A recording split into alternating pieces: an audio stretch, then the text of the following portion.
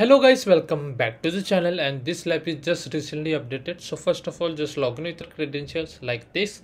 Now just simply come on the task number 1, scroll down, open this link in incognito window, wait for a couple of seconds, click on view dashboard, and now click on this create app script.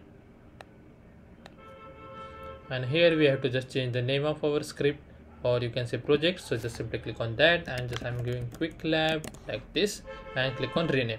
Okay, now just go back to your dashboard, and here just simply search for the API and services. Open this thing in new tab, API and services. Now click on this library, and here just simply search for the BigQuery and hit enter, and you can see BigQuery API. Just click on that and just confirm that is your API is enabled or not. If not, just simply click on that enable option. Okay, so we are done with that. Now just simply scroll down and copy this code. Okay, and go back to here, and before pasting that code, what we have to do, in the services option, click on this plus icon, and here choose the BigQuery API. Click on that and simply click on add. Okay, so the BigQuery services has been added. Now just rename the code like this, which you copy from the lab instruction. Now just cross verify the number of line of code must be 83. If not, just refresh the page and again copy the code. Okay, so you are done with that. Now what we have to do, just simply scroll up. Here you can see on the line number 17 we have to just change the project ID. So just copy your project ID, just cross verify and make the changes like this.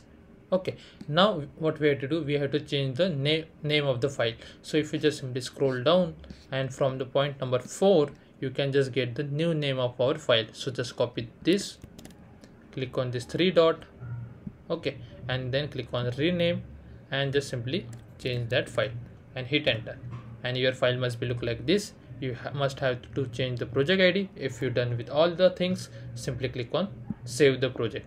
Make sure you have to save the project. Once you're done with that, now simply click on run. Wait for a couple of seconds. It's asking for the renew the permission, so just simply click on that and click on student ID and just review yourself. Okay, so it's done. It's started, execution started, and execution complete. Once you get this kind of thing, just simply scroll down and click on check my progress. You will get a score without any issue, and that's the way we have to complete this lab. If you still have any doubts, please let me know in the comment section guys. Thanks for watching and have a good day.